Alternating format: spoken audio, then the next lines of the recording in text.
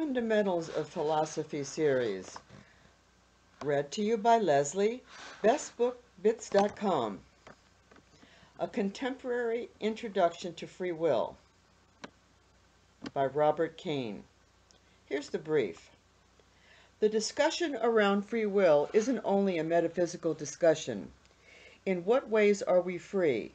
Is it also a discussion of ethics? What kind of freedom is sufficient to confer moral responsibility? In fact, the latter discussion is so important that some have defined free will as that level of freedom which makes it meaningful and coherent to confer responsibility. The compatibilists believe that free will and moral responsibility is compatible with determinism. Classical compatibilists, like Hobbes and Mill, believe that an absence of external constraints is free will, while new compatibilists require the lack of internal constraints, example, mental disorders, and for actions to be checked by a reflective system in the psyche. Compatibilists are looking for types of causation that would make an agent responsible, but they are also hard-pressed when asked how someone can be responsible for an action from a causation that was originally out of their control. The hard determinists reject compatibilism and think that determinism is true and that free will does not exist, i.e., there are no coherent ways to talk about responsibility. The main argument between this school and the compatibilists is whether life would lose some significant meaning of determinism if it were true. Some hard determinists would say that many things like desires and hopes would remain intact, but intuitions like praise or blameworthiness would be incoherent. The liberationists reject compatibility and think that free will does exist. They usually have to appeal to some form of mysticism, but their position is convincing if they reject reductionism. Some libertarians believe that to be responsible one needs a freedom of self-formation, to determine the character at a given point with you as the ultimate cause, instead of the compatibilist position, which is content on conferring responsibility to actions done out of a character, even if that character constitution is totally out of your control. Summary. Number 1, introduction, and sub number 1, all actions are caused. Sub number 2, human actions are free. Sub number 3, no caused action can be free. We must reject one of these premises.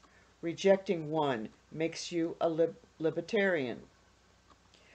Rejecting 2 makes you a hard determinist. Rejecting 3 makes you a compatibilist. The discussion of free will actually contains 2 inquiries. Firstly, it contains a metaphysical inquiry. In what ways are we free? Secondly, it contains an ethical inquiry. Given these freedoms, how should we live life, and do we have a moral responsibility? The hard determinists and the compatibilists do not have metaphysical disagreements, but rather ethical disagreements. Both of these have metaphysical disagreements with a libertarian. Although modern scholars sometimes forego the question of freedom and go straight to responsibility. In that sense, the hard determinists and the compatibilists can have metaphysical disagreements based on the mechanisms that create responsibility. We will first broadly examine the 5 types of freedoms and then explore the 3 different positions one can take. Number 2, 5 freedoms, and number 2, 1 self-realization. The freedom of self-realization, the power or ability to do what we want to do, which entails an absence of external constraints or impediments preventing us from realizing our wants and purposes in action. This is a compatibilist freedom. It is compatible with determination. Therefore, few would argue that this is the only freedom worth having. It includes most of the freedom we care about in the socio-political domain. The freedom of self-realization includes all these social and political freedoms we so highly value. Freedom to speak our minds without fear, to associate with whom we please, freedom from arbitrary search and seizure, freedom to vote and participate in the political process without intimidation, and so on. Such freedoms from external constraint are essential to our conception of human rights and to the very definition of free society. 2.2. Reflective self-control. The freedom of reflective or rational self-control, the power to understand and reflectively evaluate the reasons and motives one wants to act upon or should act upon, and to control one's behavior in accordance with such reflective, considered reasons. This is a compatibilist freedom. Structurally, it is the freedom of a highly different part of ourselves to examine and change other parts of ourselves. In this literature, there is described, for example, as second-order desires, desire for a desire, taming our first-order desires of our values, reason, taming our desires. This is important because this is the lowest level of desire at which point moral responsibility can be arguably take effect. Some compatibilists believe that if a being has this capacity, they can be held morally responsible for their actions. Another criteria many compatibilists have is for a person to not only examine what consciously takes responsibility for their higher part of themselves. In self-realization, it is freedom from external impediments. Then reflective self-control is freedom from internal impediments, for example, mental issues. 2.3. Self-perfection. The freedom of self-perfection, the power to understand and appreciate the right reasons for action and to guide one's behavior in accordance with the right reasons. This is a compatibilist freedom. This freedom is identical to the freedom of reflective self-control, except that it is now the access to the good which determines whether you are free and responsible. So even if you have the capacity to change your first-order desires through your second-order desires, you still aren't responsible if you never got access to the good in your development. This is a positive Kantian notion of freedom because it is freedom in restraining oneself, freedom through limiting one's options and aligning to a standard. This is also a very professional freedom. In the same manner that faith can only come through grace, freedom can only come through given access to the good. 2.4. Self-determination and self-formation. The freedom of self-determination, the power or ability to act your own free will in the sense of a will, character, motives, and purposes of your own making, a will that you yourself, to some degree, were ultimately responsible for forming. The freedom of self-formation, the power to form one's own will in a manner that is undetermined by one's past by virtue of waiting or self-forming actions, over which one has plural voluntary control. Essentially, compatibilists would think that self-determination is important, but not a qualitatively different freedom, and it can be reduced to the first three. Freedom of self-determination is important, and compatibilists will argue that it can be interpreted in terms of one or more of the first three compatibilist freedoms, most likely, for example, as a combination of self-realization and reflective self-control. To be self-determining, they might say, is to be able to determine one's actions in terms of the real or deep self with which one identifies or to which one is wholeheartedly committed. Or it is to be able to control one's desires in terms of one's reason or values, as well as being able to do what one wants without hindrances or impediments. Compatibilists, on the other hand, believe that in order for you to truly be responsible for an action, you can't have this deep self be determined on some external force. You must truly be ultimately responsible. Both compatibilists and incompatibilists think that the further freedom of self-determination is important for free will. But compatibilists would like to reduce the freedom of self-determination to one or another of the first three compatibilist freedoms, while incompatibilists insist that the freedom of self-determination must be extended beyond the first three freedoms and the fifth freedom of self-formation to account for genuine free will and responsibility. Question.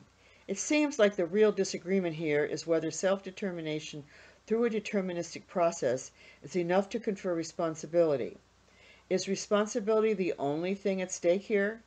The author mentioned praiseworthiness, blameworthiness, but all this seems to collapse into responsibility.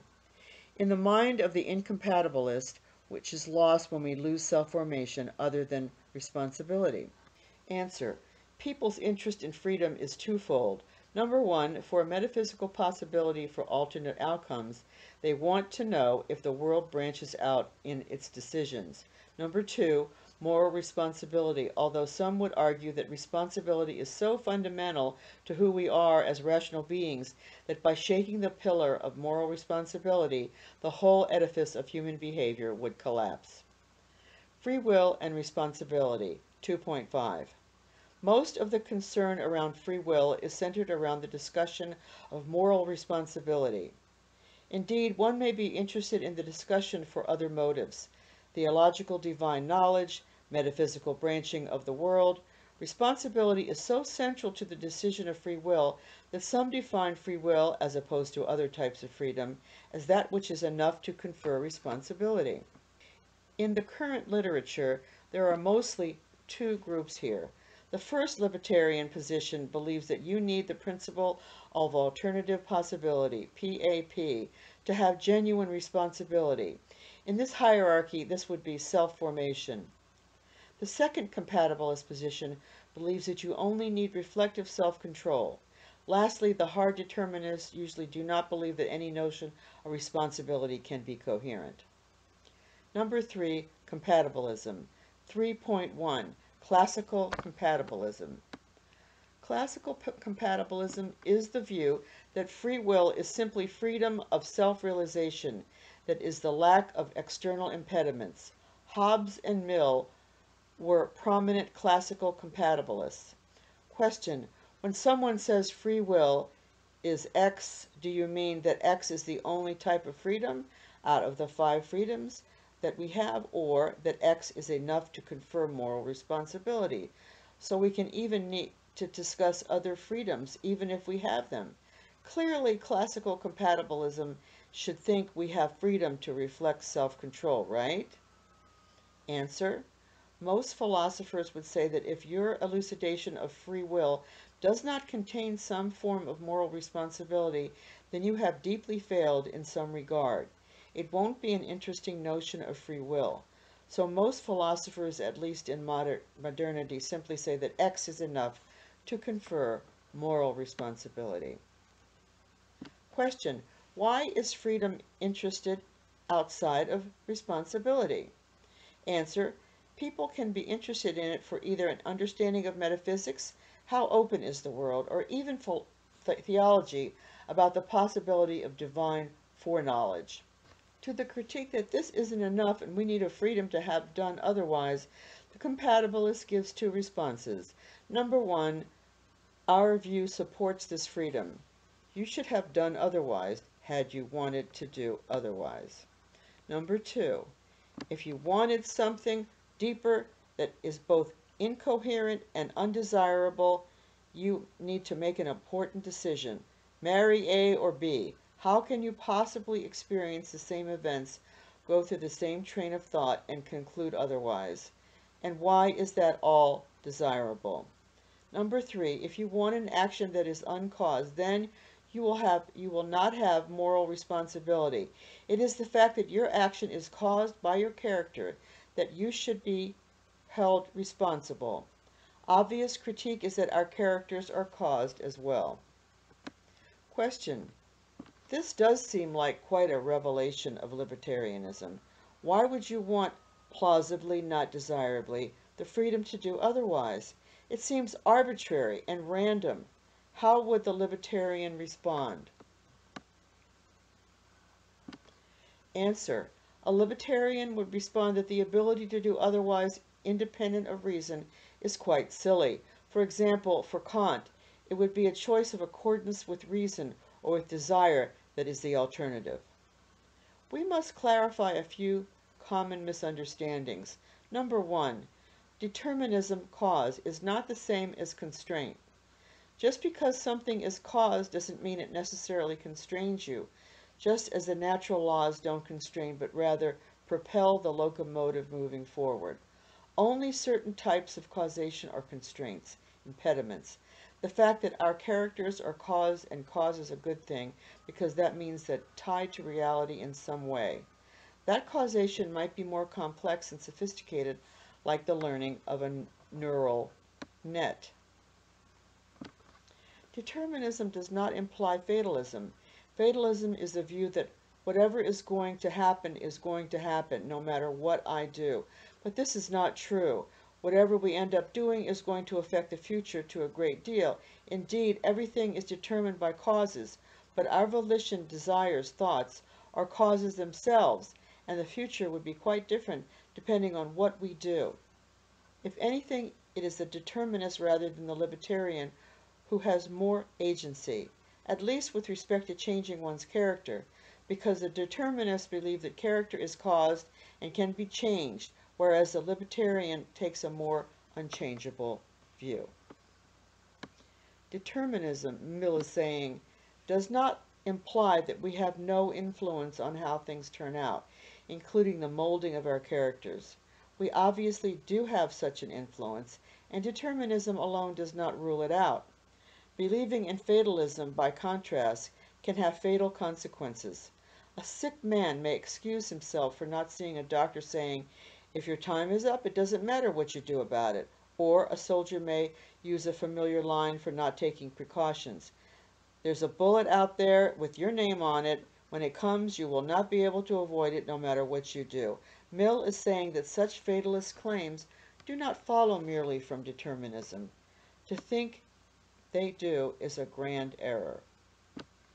The claims of the sick man and the soldier are in fact examples of what the ancient philosophers called the lazy sophism.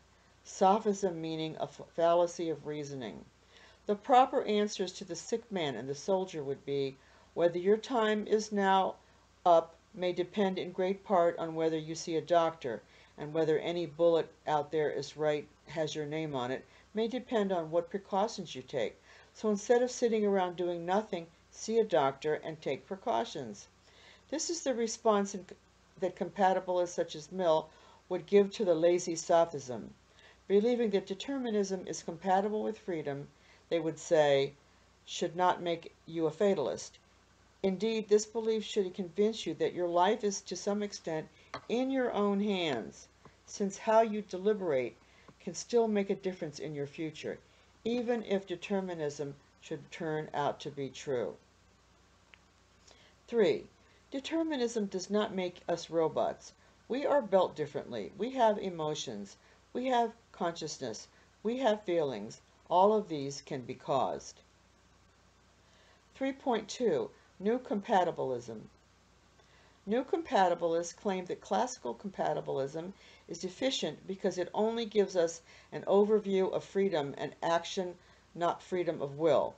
They only talk about physical rather than mental constraints. Freedom of will is always defined as an ability to introspect and examine oneself, be it in the form of second-order desires or values. Question. It seems that the compatibilist inevitably runs into a problem. They think you are free when you are X, but the process of obtaining X may be determined, since you are not free before X freedom is like faith in Christianity, and X may be determined itself. The compatibilist is then forced to answer the question of why someone ought to be held responsible for X, something that was ultimately outside of their control. Answer. The compatibilist would say that it doesn't matter that X was conditioned, that they are concerned with finding the causes that would consider to be responsible. They would say that as long as someone's reflective system, however it may be, defined checks your actions and values, then you ought to be held responsible for them. They are going to bite the bullet and would be satisfied with that definition. Number 4, hard determinism. Modern hard determinists hold these premises as true. 1. Free will and determinism are incompatible. 2. Free will of the libertarian kind does not exist. 3. Either determinism or indeterminism, random chance events, may be true. Number 1. You do what you do because of the way you are, your nature or your character. 2. To be truly responsible for what you do, you must be truly responsible for the way you are, for your nature or character. Number 3. But to the truly responsible for the way you are, you must have done something in the past for which you were responsible to make yourself, at least in part, the way you are. Number 4. But if you're truly responsible for doing something in the past to make yourself what you are now, you must have been responsible for the way you were then, for your nature or character at this earlier point. Number 5. But to have been responsible for the way you were, at least an earlier time, you must have done something for which you were responsible at a still earlier time to make yourself the way you were at the earlier time, and so on backwards. Number 4.1. Consequence of hard determination. The main debate between compatibilists and hard determinists is whether life would lose some significant meaning if determinism is true. The latter would say yes, many of your capacities, dreams, and fears remain unchanged, but we can no longer hold blame and praise to anyone, including ourselves. We can still find certain actions admirable or despicable, but someone can no longer be praiseworthy or blameworthy. We may still hope for things and try for certain things because we simply do not know what is determined and what is not. Desires to become a successful actor, dancer, or writer, to start a business, to find love, to have children, to be admired by others. These hopes that give meaning to life would not be undermined by the belief that we are not the originating causes of our own characters. What these everyday life hopes require is only that if we make the appropriate voluntary efforts, there is a good chance that nothing will prevent us from realizing our cherished goals. Even if our own behavior is determined, we cannot know in advance how things are destined to turn out. So we must go on trying to realize our life hopes and dreams in the same manner as we would if we did believe we had free will in the incompatibilist sense, though in fact we do not. In our legal system, we no longer punish because it is deserved. We only punish for reformation and deterrence. But some do not share such a rosy view and believe that people must believe in the illusion of free will lest our moral boundaries collapse. We must be able to blame others and ourselves. Question: what are the consequences of not believing in free will on a societal level? Will we become more compassionate, caring, or more devious and selfish? Answer: there are arguments for all sides. We must become more compassionate. We can become more selfish. We can lose the nature of our very being. Number 5. Libertarianism. Libertarians hold these positions. Number 1. Free will and determination is not compatible. Number 2. Free will exists. Number 3, determinism is false. The world is indeterminate, i.e., there are uncaused events. Libertarians face the trouble of having to explain how it is possible that free will can be compatible with an indeterminate world. Most rely on positing some form of mystic identity. The noumenal realm, an external soul, an eternal soul. They usually posit some immaterial substance, but they are forced into explaining how they can be uncaused causes to which they respond. They will simply do not know and appeal to mystery. The greatest criticism to libertarian notion of free will is that we can't make sense of it without appealing to mystery. A great 20th century physicist, Erwin Schrödinger, once said something relevant to this point. At the price of mystery, he said, you can have anything, though, he might add in the words of Bertrand Russell, that you give it too easily, acquiring it by theft rather than honest toil. but perhaps a convincing argument for the plausibility, but not actually of the libertarian position, is this. Number one, even within our current system of science, we know that the deterministic view of the universe is likely to be outdated by quantum mechanics, so the world is likely to be indeterminate. Number two, the very presupposition to think about a reality through the lens of science is a reductionist perspective, and reductionism may very well not be true. The minute interactions we conceive of in our particles, this Newtonian causality may be just a useful mental model to conceive of the world, but not capture it in all its complexity. The most reasonable position of libertarianism grounds one's free will in the form of rationality. Some can take on the position that the ability to infer from P to Q is a fundamentally irreducible and different type of causality than is that of the Newtonian objects. They can then ground responsibility in the act of reason, and this is how they arrive at responsibility. The libertarian does not view this as appealing to mysticism. Instead, he takes a very Kantian position.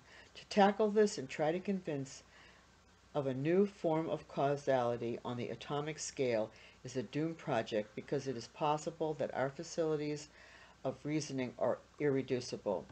Perhaps we fundamentally cannot know what science is. We know so little about the world, so it is the hard determinist who is jumping the gun on the conclusion. Number 6. Conclusion. How ought I act? How ought I act given the plausibility of hard determinism and libertarianism? Fortunately, the addition of my Buddhist ethics makes one operate very similarly with both of these metaphysics. A key concern with hard determinism is that we are viewed as automa and not worthy with inherent dignity that comes from the ability to set ends. But Buddhism is more concerned with the relief of suffering of all sentient beings. Determinism doesn't change the nature of suffering at all, so the core of the Buddhist project is left untouched. Furthermore, the thread of compassion from Buddhism is in perfect alignment with the idea of determined sentient beings tugged along for a ride of suffering from causality. Libertarianism may confer us moral responsibility, thus praise and blameworthiness, but Buddhist commands for unconditional compassion and love, which overrides that. Practically, a Buddhist would not punish beyond deterrence and habituation anyways, no matter the metaphysics. Buddhist ethics overrides the main difference between those two metaphysical positions, having or not having moral responsibility, through its emphasis on compassion.